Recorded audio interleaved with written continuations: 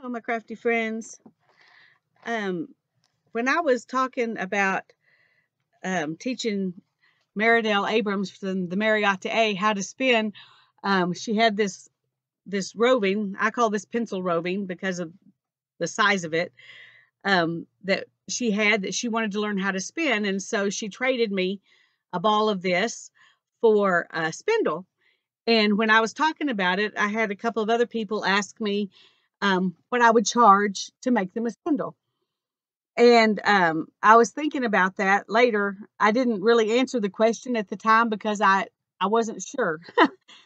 But I was thinking about it later, and I remembered these kits that I had made about 2 years ago to teach a spindle spinning class in a little town about 45 minutes away from here. It was all set up by a lady, and she had the place and everything. And I was going to come and teach the class, and I wasn't going to charge anything for the class, but I was going to charge a $20 supply charge because I was giving everybody this kit. And there were supposed to be 10 people coming to the class, and 3 days before it was time for the class, I made up all these kits. And the next day, I got a call from her saying that there had been a tragedy in her family, and we were going to cancel the class, but she would call me in the summer and we would schedule it again. Well, that was 2 years ago, and she's never called. And I've had these 10 kits sitting in my studio, taking up space for 2 years. And I thought, if any of you are interested in learning how to spin and learning about different kinds of fibers and things that you can spin, one of the things about this class was that I was going to talk about fibers and different things that you can spin. And so I had some really small samples of things like silk and camel and yak. And this is some alpaca. And then here are some things that you could, add in to make bats um, and some, just some small dyed wool pieces. These kind of wool is sold sometimes to do felting with, but it spins perfectly fine. And then I added in, this is some alpaca that I dyed. I dyed the roving, and then I split it so it was be real small and real easy to learn how to spin with. So there's some of that in there. And then there's some of this roving, which is in a smaller, it's top actually, but it's in a smaller amount, so it'd be easier to draft from. And there's some white just like it. And this is really one of the ways I buy top is like this. It comes, you buy it by the pound. And so this is a really long bunch of this stuff, and you can see how fat that is. And so you can split it or you can draft it out, and we'll talk about those things in the class. And there's the spindle. And this is superwash wool, which doesn't felt or shrink. And I dyed this too, and I just took some of it and put it in here. And it's easy to spin. It's very fluffy. Normally, it's not as fluffy at the moment because it's all been packed in these bags, but this is a wool and silk blend that just feels heavenly.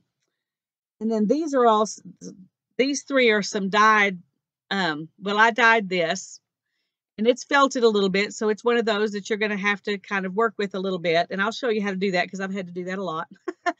And these are both some that I bought, and they're felted a little bit like this one is. And a lot of times when you buy from independent dyers, they're like that. This is another piece that I dyed. And then this is some I had a little just a ball of this that I ordered, and it's a wool, I think it's wool and alpaca mix. So I have, all of this stuff. And then this is just from a fleece. I bought a fleece and I washed the fleece, and then these are just locks. All that's happened is I've washed them. You can still see the locks. And part of the class was to show them how to prepare this stuff. And one way that you can prepare the stuff is with dog brushes. And these cost you $5 a piece or $10 at Walmart. I just went and bought them today so I could show you. And I wanted to be sure how much they cost because I got mine at PetSmart and they were $7 and something, but they have this retractable thing because I couldn't find some like this at the time. I like these really well. These are a good size. And for $10, you've got brushes that you can comb wool with. I have this set. So if somebody buys a kit and they want these, if they'll tell me, I'll just charge you what I paid for them and stick them in. Probably shipping will cost a little bit more because I'll have to use a little bit bigger box and it'll be heavier. But if you don't have access to something like this and you want some, this is a great way to fix your fibers and fix them in a form that's small enough you can hold it in your hand and spin from it instead of trying to spin from something like this. Plus, you can mix stuff up, which is a lot of fun. One other thing I'm going to show you how to do, if you decide you want to do this, is how to mix and match these in what I call I call it crazy quilt yarn. You could call it bits and bobs yarn. You could call it scrap yarn. You could call it whatever you want. But where you take the things that you've got that you want to be in the yarn and you divide it in half, and then you just spin a little bit of this and a little bit of that and a little bit of this and a little bit of that, and then you ply the two together, and you've got a cool yarn that nobody else will ever make and you could never make again. So that was one of the things that that I'll teach if you decide you want to buy a kit and come to the class. I'm thinking about doing it in a hangout. So you can have up to 10 people in a hangout who are actually in the video. And so we can do that. So you can show me and I can answer questions and I can show you again and that kind of thing.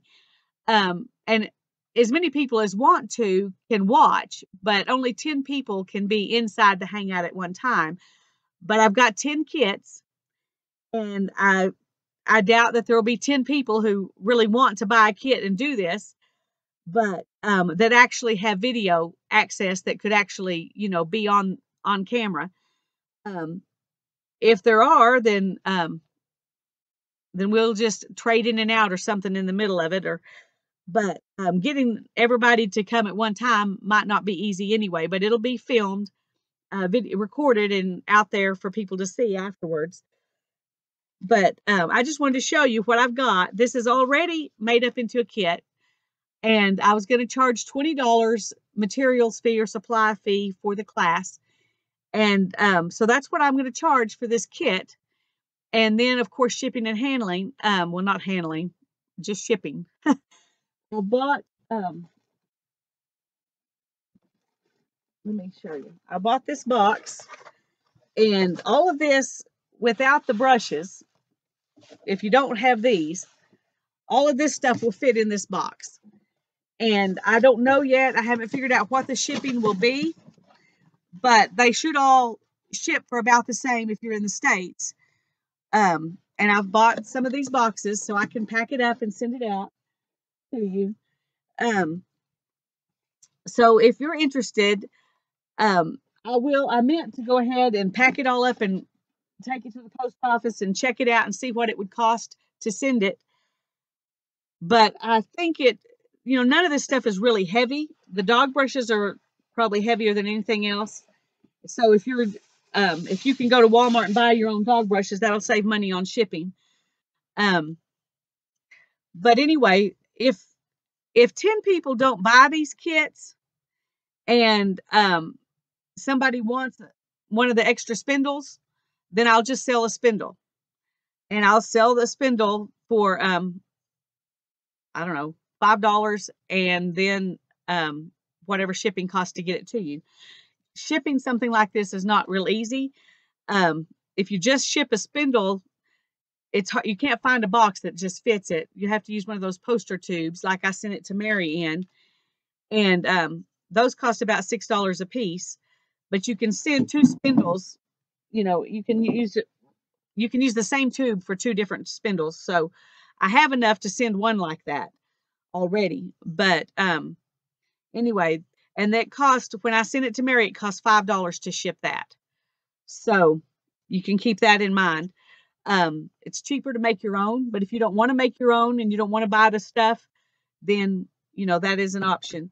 But I would prefer to sell the whole kit if I can, because I've already got them made up, and I've got some spinning information that I printed off. Some of it's the history of spinning, because this, wasn't a spinning class. It wasn't just a how to spin on a drop spindle class. It was about history and everything. And I'm going to send one of these in with it. This is all stuff that you could go to Interweave Press. I think it's Interweave.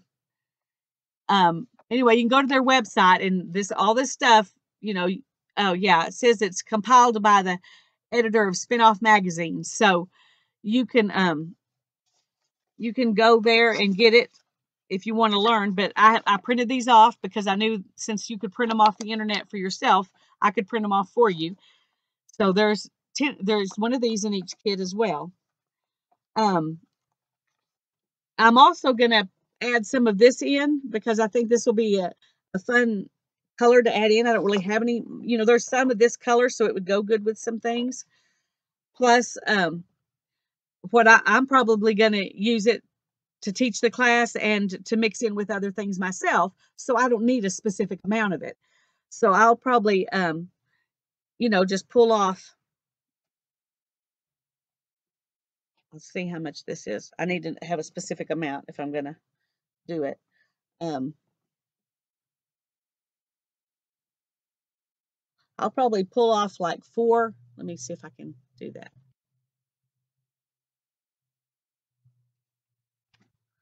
4 yards like this, and stick it in with it. So I'm going to put that with the other one so I can add it in. But and that way you can all be spinning on something like what Mary has. I'm also going to, I have them somewhere, some of those poonies that I sent her. I'll stick one of those in too, because I'm going to show how to spin both of those things, and I don't have anything like the poonies here. So I'll stick one of those in as well. And if you're interested in doing this, you can, if you're in my Facebook group, you can post in the Facebook group that you want a kit. Or if you look below this video, there's an email address, talktome@dlc96.com. You can email me and tell me you want a kit. And the first 10 people that say they want a kit will have them. I'm not sure, like I said, about the shipping. I'll get back to you on the shipping. And I meant to do that before I did this, but I wanted to go ahead and get it out there, because I'd like to do that class as soon as possible. And so, so I wanted to give you the idea to, to be thinking about if you want to be part of that. If you have any questions, you can email me at talktome@dlc96.com, or you can message me on Facebook or ask in the group. Anyway, that's what I said. If you want me to, and you don't have access to go buy these, and you want me to go get you some, I'll be glad to do that. I go to Walmart at least once a week, so I can pick them up. And they were like $4.98, I think, each. And then I've got this one set already. But I will also show you how to do this so that you can mix them, and that's an easy preparation to spin from as well. So you keep that in mind too. You can run to Walmart and get your own, or I can send them in, but that will make the shipping more. And then it would be $30 instead of $20 because of what those cost. But anyway, let me know if you're interested, and I would I'd love to sell all 10 of these kits and get my money back. I don't want to make money on them. I just want to get the money back that I've already spent putting them together. And then I didn't get to do the class. So think about it. Let me know. God bless you. Bye-bye. Sorry. I just thought when I find out what the postage is, I will post it in the description box below this video. So that will be added in later, but I will do that so you can go back and look at it later and see what it is. And I'll also post what the postage costs in my Facebook group. For those of you that are in the Facebook group, that'd be the easiest way to find out about that. Okay, I'm really through this time.